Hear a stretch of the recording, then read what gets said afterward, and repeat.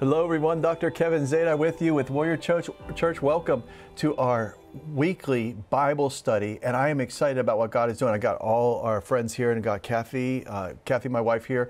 We've got Pastor Chris, and we got Pastor Ryan and Pastor Mike, and then we've got Andrew too as well. And Andrew, we're all staff here. We're all with Warrior Notes. And we have an exciting subject this week for you. I believe that this is going to change your life. It's the title, Don't Give Up. And this is what the Lord is saying to you this week. And I'm so excited because God is excited. And, you know, when God gets excited, I get excited, and you should get excited too. And this is how we wrap it up down here on this earth. We allow God's glory to come forth through us and watch the move of God's Spirit and the great harvest come in. People will be saved in multitudes in this time that we live in. So let's pray. Father, thank you so much for Warrior Church. Thank you all over the world. All of us, we're open to hear what you have to say by your Spirit. We thank you for your word. We thank you for your authority, Father. We thank you for your love. We thank you that you rule and reign, and that you will give us everything we need for life and godliness. And I appreciate you, Lord. We all appreciate you. Thank you for healing us, delivering us, and canceling our debts. In Jesus' name, amen. Okay, so now the message is don't give up. Now, if you had asked the Spirit, okay, what are you saying right now? He would say, don't give up. That's what he would say. That's the Spirit. That's the Spirit talking. He's coming from the other realm. So, in other words, he knows what you need before you even know yourself. Okay, so here's the idea. The idea is this. God has a miracle for you, and it's really close. And he's telling you to connect with him in your heart, with him, and then the miracle will come forth.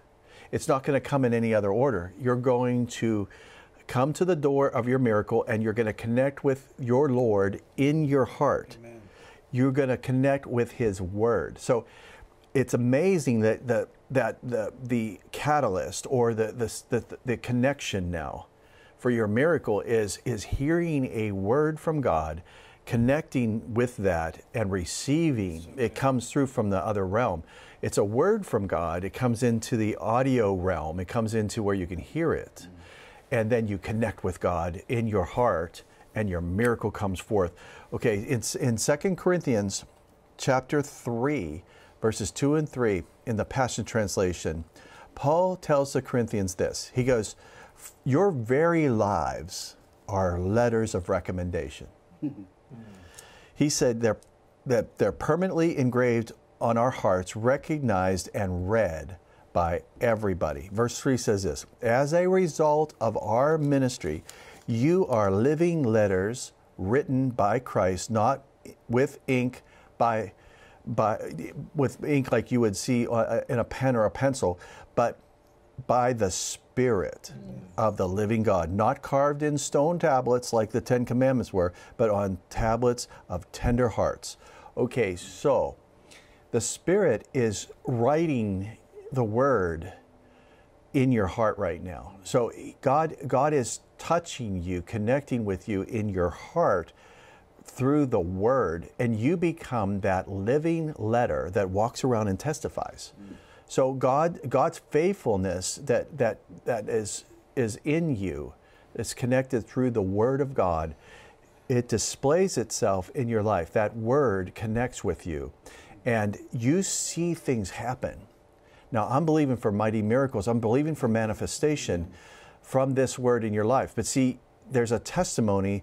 That testimony that God gives you is a testimony of his faithfulness, that he's not going to fail you. David said, I've never seen the righteous forsaken, or their seed or their offspring begging for bread. Okay, now in Psalms 119:11 it says this, which Psalms 119 is really an amazing chapter. It's so long, but it talks about God's word. It's the longest psalm out of all of them. It talks about God's word the whole way through it. So if you read through Psalms 119 several times, you'll see how your focus changes about the word of God. This is what he said in the New Living Translation of Psalms 119, verse 11. I have hidden your word in my heart that I might not sin against you. Okay, so even the psalmist realized that the catalyst or the connection, the way that you synchronize with heaven is in your heart by the Word of God. Okay, so you hide it in your heart. When you do that, the miracle that is so close to you becomes forefront when you connect with God through your spirit with that Word.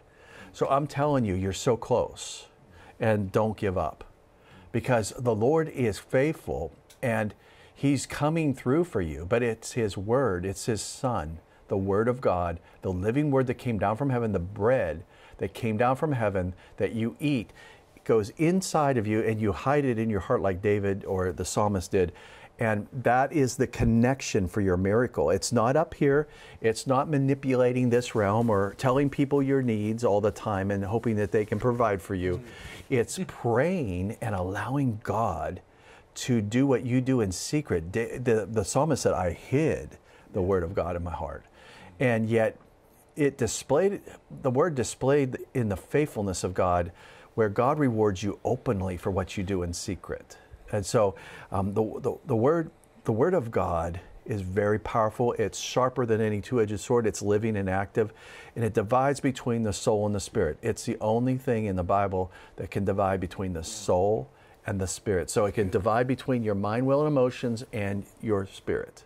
So the Spirit of God is moving, but you might not be able to distinguish Him because you need the Word of God to divide and separate what's of you and what's of God. So with that being said, we got a lot of pastors here at this table. We're all staff of Warrior Notes, but Ryan, you're pastor, head pastor of Antioch Church, and actually the first Warrior Church really that we started as far as affiliation goes. Anyway, what can you see discussing this, and how they can discuss in the coming moments after we are done? They're going to discuss, and what are some of the things that you see with your congregation?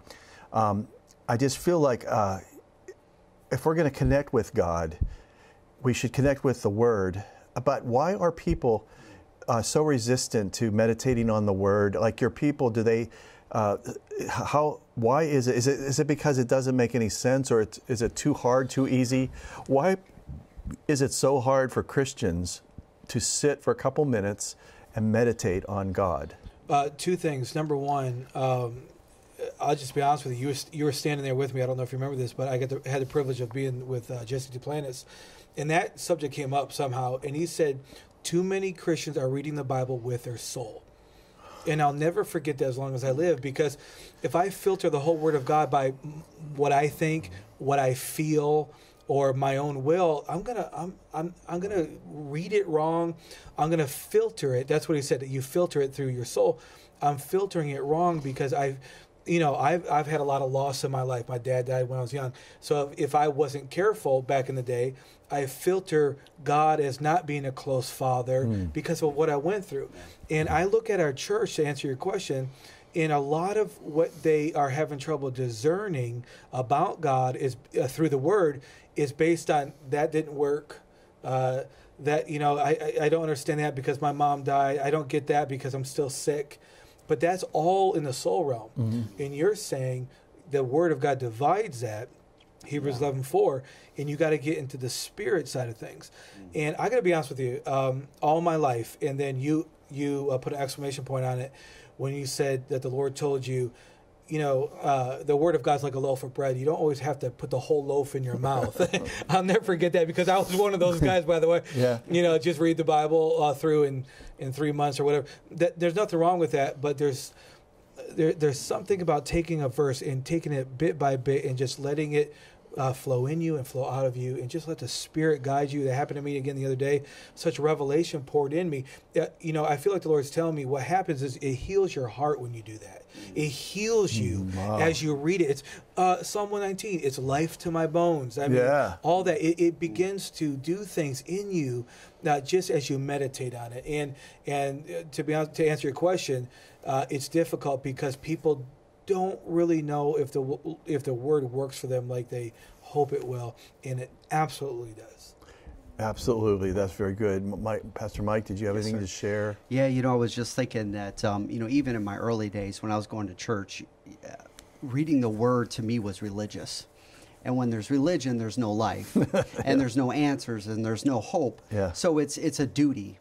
And I think so many people get caught that the Word of God to them, from whatever their background is, and like what we were talking about, without a healed heart and mind and renewed mind and dividing between soul and spirit, you just see religion, but you don't think the Word of God will actually change you. Yeah. You don't think the Word of God will transform your problems. But when all of a sudden you begin to realize that this is not religion, this is life, this is the pure Word and everything that God's saying to you, you crave the Word because every time you read it, you're getting an answer. Every time you read it, it's life to you. And so it's that whole dynamic that this is not a religious book. This is the Word of God, which is for you and will transform your life when you really begin to digest it, like you guys were saying. Oh, that's good, Pastor Mike. Pastor Chris, did you want to say something? I would just say I'm one of those old school, get little note cards, read a scripture or something in a chapter, and I'll take a little note card and I'll write it down. And I'll chew on that all day long. I think about it, like you said, Pastor Ryan, you dissect it and you look at it. And then so many times, of course, scripture apply to me, but I'll be in a gas station or something like that, and I'll meet somebody. And I'll give them that scripture, and it's like it just connects with that person. They're like, wow, it's life, it's fresh bread. And I used to be one of those too, just, okay, I got to read 5 chapters, all this. And then go about my day, and then I started doing little scripture cards, and I would just encourage everyone to, they're cheap. You go to Walmart, buy a little stack of scripture cards, and go. Psalm 118 is actually my favorite, and just get a little scripture and memorize it.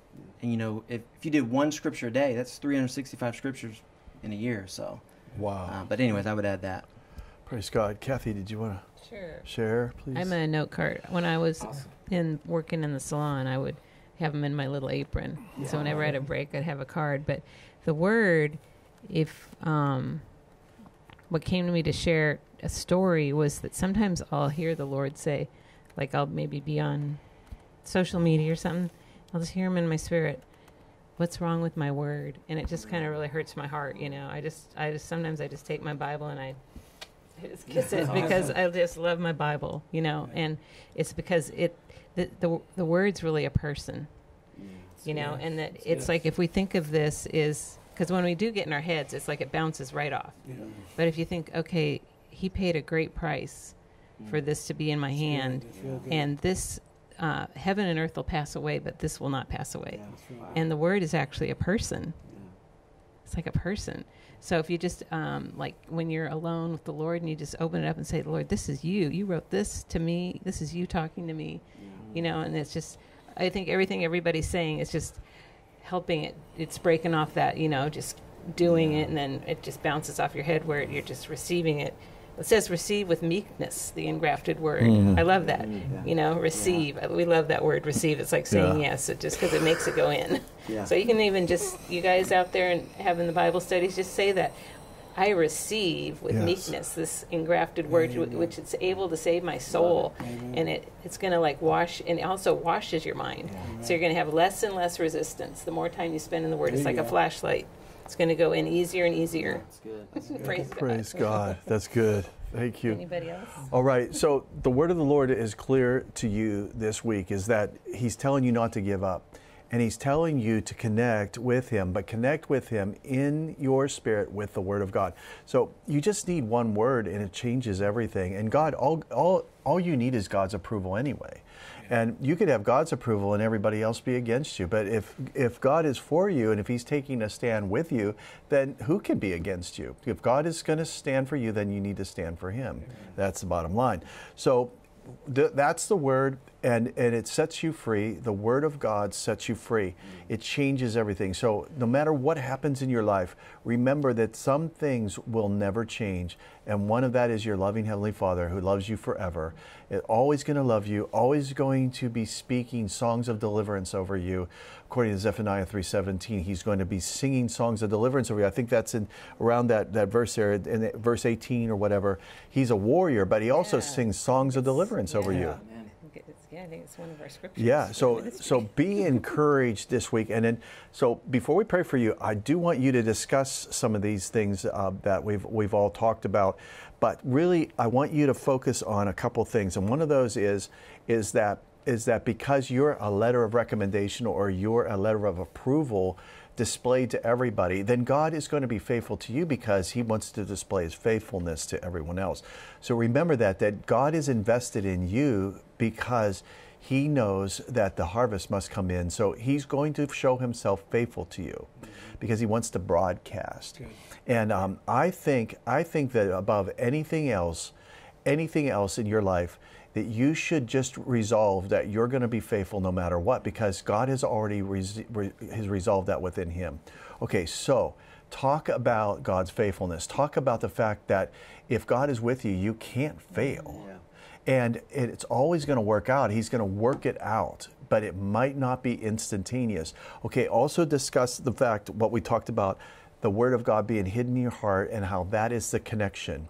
Just picture like if you hook up to the internet and you see it connect and those bars go to full bars of signal and you're on, and all of a sudden you start to go onto the internet and everything's responding. You know you got a connection. But if you're going like this and nothing's happening, you have to check your connection to make sure that you're on. And the Lord is saying, how you connect with me is by my word. So let's pray. Father, thank you for your power. Thank you for your resurrection power right now. We speak a word of deliverance. Yes. We speak a word of healing to everyone right now. And I command everyone everywhere to yield to Jesus right now. I place that command, yield. Humble yourself under the mighty hand of God. And he's going to lift you up. Right now, the word of God, give it preeminence in your life. Give the word of God. The Lord himself is the word of God. Yes. Give him preeminence right now. And I command every evil spirit, you must bow to the name of Jesus. And by the power of the name and the blood of Jesus, we rebuke you. We send you going. We send you traveling right now. We send you flying out of there. In Jesus' name, I thank you for healing. I thank you for delivering people of trauma. And I thank you, Father, that you are faithful and that you will cause others to see this, Father, through us. In the name of Jesus. Yes. God bless you. This is Dr. Kevin Zeta with Warrior Church friends right here in Louisiana. Thank you so much for everything you're doing. And remember that God is using you mightily in your region, wherever you're at, that you meeting like this is causing those forces of evil to be pushed back. God bless you. We'll see you next week.